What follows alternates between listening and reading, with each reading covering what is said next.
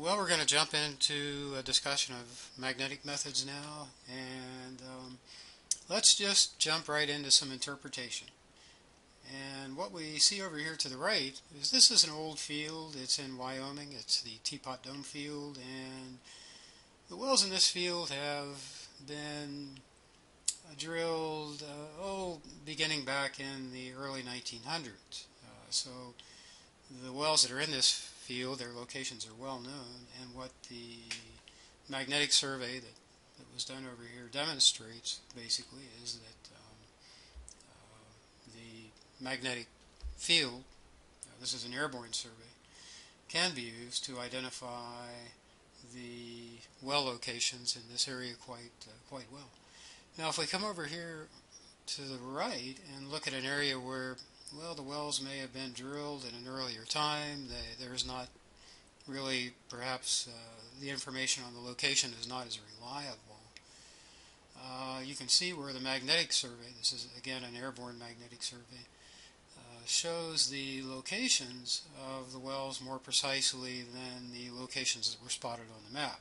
So the magnetic surveys certainly helped define and relocate the positions of these wells, and that would be something important to do if you were going to do some sort of enhanced oil recovery, where you were going to be injecting things, where you were going to be fracking a well, and so on, and you didn't want to have frac fluids enter another well that you might not have known was there.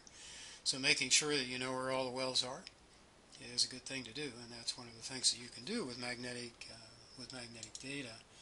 And now in the next slide, so we talked about an interpretation, and we showed that magnetic fields are indeed useful.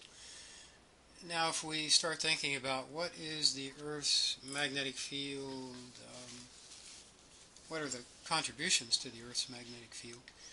We have them listed over here on the right, and on the left you can see what we think of usually as the Earth's main magnetic field, and it, in terms of magnetic field intensity, it extends from about 2,500 nanoteslas to 65,000 nanoteslas, a little bit greater, a little bit less on this end, but basically over a range of about 40,000 nanoteslas. We'll talk about units later on. Nanoteslas and gammas are effectively the same unit. And the comparison has often been made that the Earth's magnetic field is a lot like that of the dipole. In fact, some people say that about 90% of the field can be explained as a simple dipole. Now, if we look at the dipole field up here, we can see the density of field lines in the polar regions. The poles of the dipole are, they're much denser. The flux density is much larger than it is in the equatorial region. In fact, when we talk about the field of a dipole, we'll find that the field strength in the polar region is about twice that in the equatorial region. And you can kind of see that here in the magnetic field of the Earth. So in the polar regions, the magnetic field intensity about 65,000 in the equatorial region, somewhere between 25,000 to 40,000. So not exactly a factor of 2, but then the magnetic field of the Earth is not a simple dipole field either. So there are other components of the Earth's magnetic field that perturb it from that of a simple dipole. So we have the Earth's main magnetic field, and when you're out there collecting a survey, if you were doing a regional survey, then you would expect to see these kinds of variations, which would really not, when we talked about gravitational fields, they're the shape of the Earth influence, the change in gravity. Well, these variations in magnetic field intensity are not associated with the geology, the Earth's geology, so much as with the magnetic field that's being generated in the Earth's liquid iron outer core. Now, the fields that you're probably most likely going to be interested in are going to fall into this category of remnant magnetic field. And if you're interested in basin exploration, understanding, locating where the faults are, and so on, the magnetic fields that you see, the magnetic fields associated with displacement on crustal materials in the basement, are going to be the magnetic fields that formed when those rocks, as they formed as igneous rocks, metamorphic rocks, at the time that their temperatures dropped below the Curie temperature, they took on the magnetic field, the local magnetic field, at that location and point in time, and basically that magnetic field is frozen in those rocks. And so that's a field which most of us are going to be looking at and trying to interpret, and most of our interest is going to be focused on. Now there are also fluctuations in the main field and in the fields that you're looking at when you're conducting a magnetic survey that are associated with the solar wind, which is hurling gamma rays, electrons, protons, charged particles at the Earth. They're caught up in the Earth's magnetic field, and they actually stir up currents in the Earth's ionosphere, which produce, and also in the crust, which produces a secondary field, an induced electromagnetic field, which you will also see when you are collecting data. So we'll come back and we'll talk about that in a minute as well. Now, the diagram that you see here at the left, this blue cage defines the outer core boundary.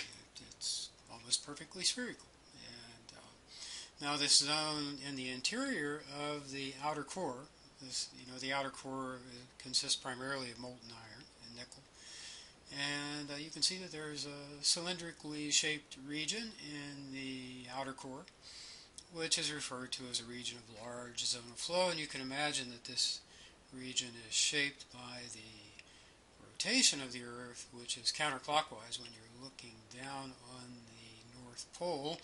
So it shouldn't be surprising that there are going to be these kinds of cylindrical features that are generated as the Earth's core rotates. And this is getting into some details that maybe go a little bit beyond what we're interested in, but it's been observed that and this is the inner core, so this is the solid iron inner core, and it's been observed that the inner core actually rotates a little bit more quickly than the Earth's mantle. And this rotation in here is the speed up is produced by the magnetic field which is generated in the liquid outer core. So this same phenomena, the magnetic field in the liquid outer core, also leads to a damping of the eastward rotation of the outer core, so it tends to drift to the west, and we'll see that later on. But now here's a model. Now these models come from Glotzmeyer and Roberts at the University of Santa Cruz in California. And in this field line diagram here, you can see the blue lines are field line vectors which point towards the north magnetic pole. And the golden or yellow field lines that they point upward into the Earth's south magnetic pole. And you can see that the field lines are quite turbulent here at other latitudes. And so when we looked at this feature here, for example, we can see that it may be due to some of this turbulent flow within or maybe some of this going on over here within the outer core. So good visualizations that kind of maybe give you some feeling for where the Earth's magnetic field is coming from. And now here would be the crustal field, and just as a reminder, it may be kind of hard to see, this is the mid-Atlantic ridge, the mid-ocean ridge here in the Atlantic Ocean. This is North America, this is Europe and Africa. And this is a spreading center, so we have new crust that is coming out on either side at about 2 centimeters a year, spreading away from the crustal ridge. And something else that we won't talk too much about, that I'm sure you've heard about probably in an introductory geology course, is that the Earth's magnetic field reverses. The period of reversals, period between reversals varies from a few 100,000 years or so. And so when it flips polarity, we get a flip in the polarity of the material that forms at the ridge and solidifies when when it drops below the Curie temperature. It takes on the orientation of the Earth's magnetic field at that location and point in time. So we tend to see a striping in the magnetic field of the oceanic crust, which goes back and forth as the Earth's polarity changes back and forth. And this feature in the ocean floor, of course, led to the recognition of and the development of the theory of plate tectonics. Now, notice that the scale of the anomalies in the crustal materials is about 400 nanoteslas. But just to go back a couple slides, this is about 40,000 nanoteslas. So the anomalies that we see in the crust are about 1/100th on average of the variations in the anomalies that we see that are produced by currents in the Earth's liquid outer core. So this is a NOAA site here, and this is another one. I won't spend much time on it, but again, you can see the mid-Atlantic ridge. You can see the striping that occurs, and maybe you can find your location and have some fun trying to maybe locate some anomalies that you might be familiar with, or give you some feeling for what's going on in your part of the world, and this would be the website that you would want to look at. A nice animation. It's worth spending a little bit of time looking at it and thinking about it. This would be the Pacific Ocean basin here, again, North America. So these would be anomalies in the deeper crust covered by the sedimentary cover, and then we're back into the mid-ocean ridge here in the Atlantic. So you can probably find something of interest in your own area.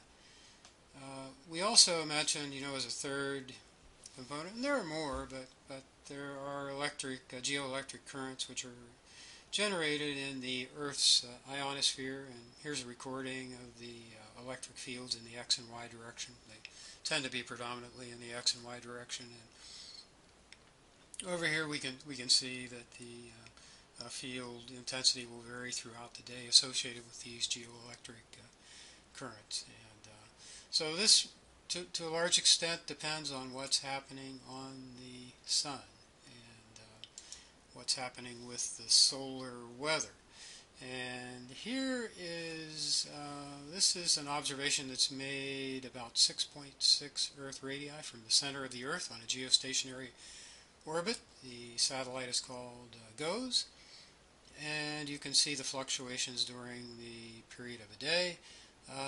The blue is on the western edge of the North American continent, and the red is on the eastern edge, and M is midnight, N is noon. This is another diagram which is kind of helpful to look at. This is circa 2017, October 18th. Now, depending on what's going on the sun, we talked about we talked about the solar quiet behavior. Over a 10-minute period, you may see fluctuations on the order of about 10 gammas. But during a typical solar storm, when you have solar flares that are hurled at the Earth, you'll see fluctuations on the order of, at ground level, on the order of 100 nanoteslas or so.